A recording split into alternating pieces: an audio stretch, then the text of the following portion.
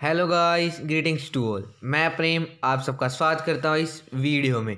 कैसे हो आप सब? मुझे आशा है कि आप सब मस्त होगे। आज है 17 जनवरी और आज हम 17 जनवरी 2020 के मोस्ट इंपॉर्टेंट करंट अफेयर्स इस क्लास में डिस्कस करेंगे और इनके साथ साथ मैं आपको इंपॉर्टेंट फैक्ट्स भी बताता चलूँगा, इसलिए आप इस क्लास को अंत तक जरूर देखना। आइए आज की अपनी क्लास शुरू करते हैं।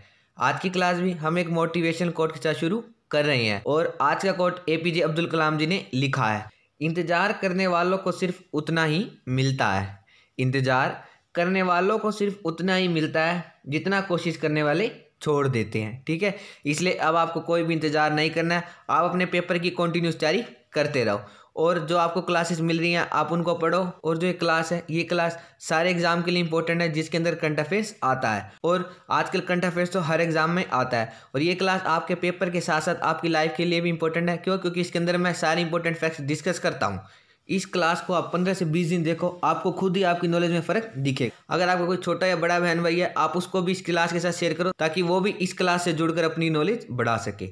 आइए आज की अपनी क्लास शुरू करते हैं। मैं प्रेम आप सबका स्वागत करता हूं डीके ऑनलाइन यूट्यूब चैनल पर। आज की पहली करंट अफेयर्स हमारी, गृह मंत्री अमित शाह ने साइबर अपराधों से निपटने के लिए भारतीय साइबर अपराध समन्वय केंद्र यानी Indian cyber crime coordination centre का उद्घाटन कहाँ किया है? ये इन्होंने कहाँ किया है? ये उन्होंने न्यू दिल्ली में किया है। ठीक है, याद रख लेना। गृह मंत्री अमित शाह ने Indian cyber crime coordination centre का उद्घाटन न्यू दिल्ली में किया है। फाइन। यहाँ पर ही अमित शाह जी ने राष्ट्रीय साइबर अपराध रिपोर्टिंग पोर्टल को भी समर्पित किया है। ठीक है, अब इसको भी याद रख लेना। और ये तो मैं आपको पहले ही पढ़ा चुका हूँ कि जो हमारे गृह मंत्री अमित शाह हैं उन्होंने गांधीनगर में देश की पहली साइबर अपराध निरोधक इकाई अस्वस्थ का शुभारंभ किया है। ठीक है, आप ये सारी क्लासेस इंटरलिंक्ड है, आप ये सारी की सारी क्लासेस को जरूर देखना। फाइन। नेक्स्ट है, मुस्लिम संगठन विश्व इजेतमा कहाँ शुरू हुआ है? ये कहाँ शुरू हुआ है? ये हुआ है बांग्लादेश में। ठीक है, ये न्यूज़ में क्यों था? ये इसलिए था क्यों? क्योंकि ये विश्व का दूसरा सबसे बड़ा मुस्लिम संगठन होता है। ठीक है, आप इसको भी याद रख लेना। विश्व इजेतमा विश्व का दूसरा सबसे बड़ा मुस्लिम संगठन है और ये बांग्लादेश में शुरू हुआ है। ठीक है, और बांग्लादेश की कैपिटल ढाका है, करेंसी टका है और प्राइम मिनिस्टर यहाँ की शेख हसीना है। फाइन। ठीक है, अब इसके इंपॉर्टेंट पॉइंट है, आप इसको भी याद रख लेना। नेक्स्ट है, ताल ज्वालामुखी कहाँ स्थित है? ये कहाँ स्थित है? ये है फिलीपींस में। ठीक है, और ये न्यूज़ में क्यों था? क्यों? क्योंकि जो ये ताल ज्वालामुखी है इसके फटने से लगभग 8000 लोगों को सुरक्षित स्थान पर ले जाया गया है। ठीक है, इसलिए ये क्वेश्चन आपके पेपर में बन सकता है। और फिलीपींस की कैपिटल मनीला है और करेंसी पीसो है। फाइन। नेक्स्ट है, स्वदेशी लाइट कॉम्बैट एयरक्राफ्ट के नौसैनिक संस्करण ने विमान वाहक पोत किसने अपनी पहली सफल लैंडिंग की है? ये किसने की है? ये की है आईएनएस विक्रमादित्य ने। ठीक है, अब याद रख लें, आईएनएस विक्रमादित्य ने अपनी पहली सफल लैंडिंग की है। फाइन। नेक्स्ट है, कौन सा शहर वर्ल्ड फ्यूचर एनर्जी समिट 2020 की मेज़बानी कर रहा है? ये कौन कर रहा है? ये कर रहा है अबू धाबी। ठीक है, याद रख लेना, Abu Dhabi world future summit 2020 की मेज़बानी कर रहा है। और जो अबू धाबी है ये कैपिटल है यूएई की। यूएई की करेंसी है धैरिन। ठीक है, अब इस पॉइंट को भी याद रख लेना। और वर्ल्ड फ्यूचर समिट 2020 की थीम क्या है? ये है rethinking global consumption production and investment. ठीक है, अब इसको भी याद रख लेना। नेक्स्ट है, मिशन पूर्वोदय किससे संबंधित है? ये संबंधित है एक एकत्रित स्टील हवा में पूर्वी क्षेत्र में विकास, यानी पूर्वी क्षेत्र में एक स्टील हब खोला जा रहा है। Developing eastern region into integrated steel hub. Fine. Next है, महंगाई सबसे ज़्यादा 5 साल में किस महीने में हुई है? 2014 से लेकर 2019 तक कौन से महीने में महंगाई सबसे ज़्यादा हुई है? ये हुई है दिसंबर 2019 में। ठीक है, और ये कितनी हुई है? Retail inflation 7.3%। ठीक है, रिटेल इन्फ्लेशन को ही मुद्रास्फीति यानी महंगाई कहते हैं। जैसे कंज्यूमर कोई भी चीज़ को लेने जाता है, उसको जिस प्राइस में वो चीज़ मिलती है उसको रिटेल प्राइस कहते हैं। ठीक है, और 2014 के बाद से कंज्यूमर प्राइस पे ही इन्फ्लेशन काउंट की जाती है। ठीक है, और इसलिए इसको रिटेल इन्फ्लेशन कहते हैं। फाइन। और maximum inflation increase in which state, यानी सबसे ज़्यादा इन्फ्लेशन रेट कौन से राज्य में बढ़ी है? वो बढ़ी है मणिपुर में। ठीक है, अब इसको भी याद रख लेना। ये तो आपको पता ही होगा कि प्याज के प्राइस कितने बढ़ गए थे। फाइन। वेजिटेबल के प्राइस 60% बढ़ गए हैं, पल्सिस के 15% और स्पाइसिस के 5.7%। ठीक है, आप सिर्फ और सिर्फ ये याद रख लेना, महंगाई सबसे ज़्यादा 5 साल में दिसंबर 2019 में बढ़ी है, वो 7.3% बढ़ी है और सबसे ज़्यादा मणिपुर में बढ़ी है। फाइन, सिर्फ और सिर्फ इन 3 पॉइंटों को याद रख लेना। नेक्स्ट है, विश्व बैंक की वैश्विक आर्थिक संभावना रिपोर्ट के अनुसार 2020-21 में भारतीय अर्थव्यवस्था कितनी बढ़ेगी। ठीक है, इसके अंदर आपको बताना है कि वर्ल्ड बैंक के अनुसार भारतीय अर्थव्यवस्था कितनी बढ़ेगी 2020-21 में। ये कितनी बढ़ेगी, ये बढ़ेगी 5.8%। ठीक है, और वर्ल्ड बैंक का तो आपको पता है, इसका हेडक्वार्टर वाशिंगटन डीसी में फॉर्म हुई थी 1944 में। फाइन। नेक्स्ट है, किस राज्य की विधानसभा ने एक नया लोगो अपनाया है जिसमें राष्ट्रीय प्रतीक और फॉक्सटेल ऑर्चिड है। ये किसने अपनाया है, ये अपनाया है अरुणाचल प्रदेश की। ठीक है, याद रख लेना, अरुणाचल प्रदेश की विधानसभा ने एक नया लोगो अपनाया है जिसमें राष्ट्रीय प्रतीक और फॉक्सटेल ऑर्चिड है। फाइन। नेक्स्ट है, 27 दिसंबर को भारतीय वायुसेना ने किसकी अंतिम बेड़े को रिटायर किया है। ये किसको 27 दिसंबर को भारतीय वायुसेना रिटायर किया, ये किया MiG-27 को। फाइन। और इसने 1999 के कारगिल युद्ध के दौरान महत्वपूर्ण भूमिका निभाई थी। फाइन।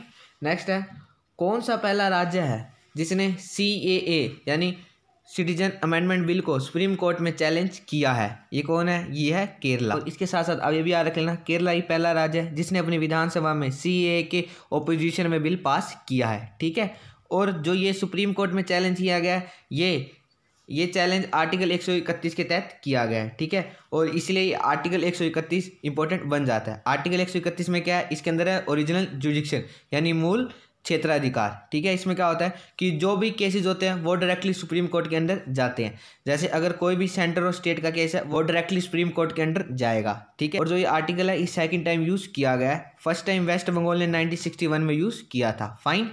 और इसके साथ साथ ये आर्टिकल भी इंपॉर्टेंट बन गया हमारे पेपर के लिए, वो है आर्टिकल 226। इसमें क्या है, अगर कोई कानून केंद्र लाता है तो उसे राज्य को मानना पड़ेगा। फाइन। ये दोनों आर्टिकल आपके पेपर के लिए इंपॉर्टेंट है, इसलिए आप इनको भी याद रख लेना।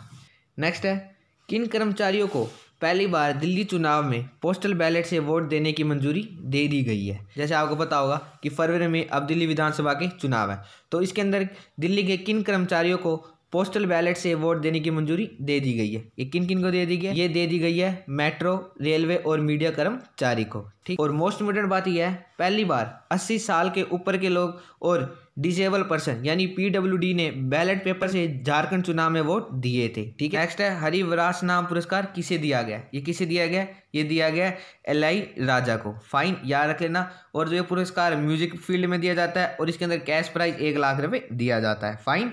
ये दिया जाता है केरला गवर्नमेंट और त्रावणकोर देवास्वरम बोर्ड द्वारा। इसमें ये याद रख लेना, हरिवरास नाम पुरस्कार LI राजा को दिया गया और ये म्यूजिक क्षेत्र में दिया जाता है।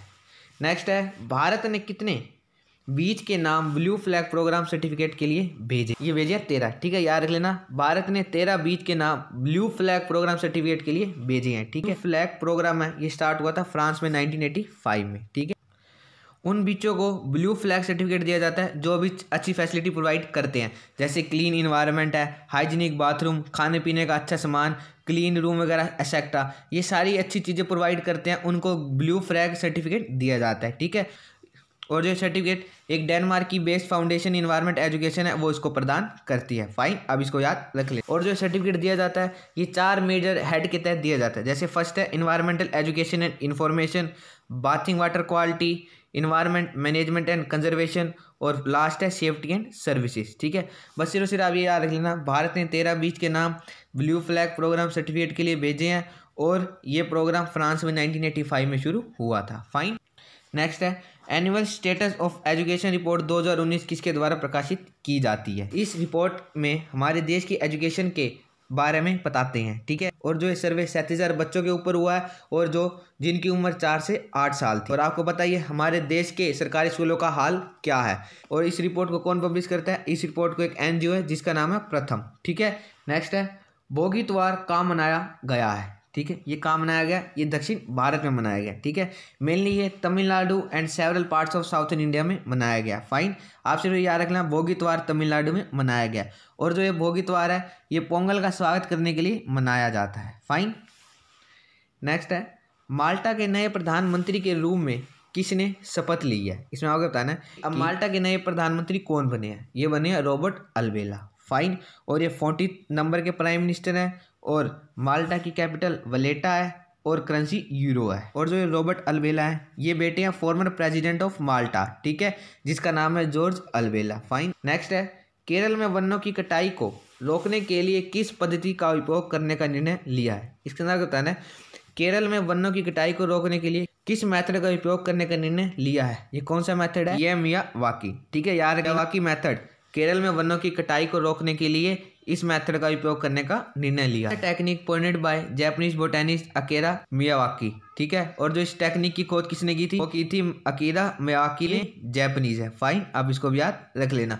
और इस टेक्निक का इस्तेमाल इससे पहले तमिलनाडु, महाराष्ट्र और भी कई सारे राज्यों ने अफॉरेस्टेशन के लिए इसे अपनाया है। फाइन, नेक्स्ट है 2019 चिल्ड्रन अवार्ड किसने जीता। ये किसने जीता है, ये जीता है जसबिंदर बिलान ने। ठीक है, याद रख लेना, जसबिंदर बिलान ने 2019 कोस्टा चिल्ड्रन अवार्ड जीता है। फाइन, नेक्स्ट है सेल्फी संग्रहालय का उद्घाटन कहाँ किया गया है। ये कहाँ किया गया है, ये दुबई में किया गया है। ठीक है, याद रख लेना, दुबई में सेल्फी संग्रहालय का उद्घाटन किया गया है। फिर से हमारी मैनुअल स्क्वेंजिंग के तहत किस राज्य में सबसे ज़्यादा मृत्यु हुई है। ये तो आपने देखी भी होगी, जैसे आपके घर के आसपास कोई सीवर है और उसकी सफाई करने के लिए किसी आदमी को अंदर भेजा जाता है। सीवर में बहुत सारी जहरीली गैसेज होती हैं जिसके तहत कि उस आदमी की मृत्यु हो जाती है। इसके अंदर आपको बताना है कि मैनुअल स्क्वेंजिंग के तहत किस राज्य में सबसे ज़्यादा मृत्यु हुई है, वो ही है तमिलनाडु में। अराउंड 234 लोगों की इसके तहत मृत्यु हो गई है।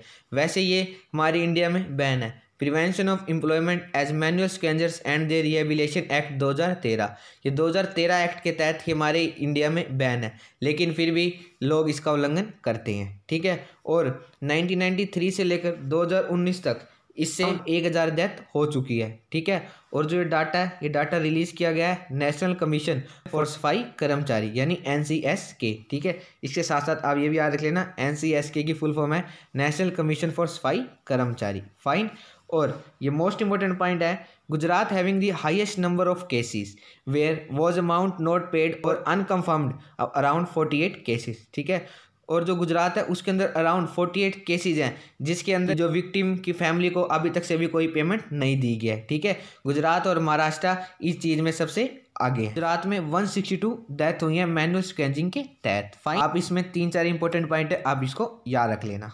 नेक्स्ट और लास्ट हमारा, कौन ICC महिला T20 विश्व कप में भारतीय टीम का नेतृत्व करेगी। इसके नाम बताना है ICC महिला T20 विश्व कप में भारतीय टीम का नेतृत्व कौन करेगी। ये करेगी हरमनप्रीत कौर। ठीक है, ICC महिला T20 वर्ल्ड कप है, ये कहाँ होना है, ये होना है ऑस्ट्रेलिया में, और इसकी शुरुआत 21 फरवरी 2020 से होनी है। फाइन, और जो ये महिला T20 विश्व कप है इसकी मेज़बानी भारत ने 2016 में की थी। ठीक है, और लेकिन आज तक भारत इसको एक बार भी नहीं जीता है। अब तक 6 बार टोटल मैच हो चुके हैं, जिसमें सबसे ज़्यादा बार ऑस्ट्रेलिया यानी ऑस्ट्रेलिया ने 4 बार ये मैच जीत लिया है। फाइन, और जो 2020 में T20 वर्ल्ड कप कहाँ होगा, ये होगा साउथ अफ्रीका में, और ये पहला मैच 2009 में हुआ था इंग्लैंड में, और इंग्लैंड ने इसको जीत लिया था। ये आप इन सारी बातों को भी जरूर याद रख लेना। आज की वीडियो में बस इतना ही। मुझे आशा है कि आपको वीडियो अच्छी लगी होगी। अगर आपको वीडियो अच्छी लगी है तो आप इस वीडियो को लाइक करें, ज़्यादा शेयर करें, ताकि और बच्चे भी हमसे जुड़ सके। अगर आपको इस वीडियो से रिलेटेड कोई भी डाउट है तो आप नीचे कमेंट बॉक्स में लिखना, मैं सबके कमेंट पढ़ता हूँ और रिप्लाई भी दूंगा। Thank you and have a nice day.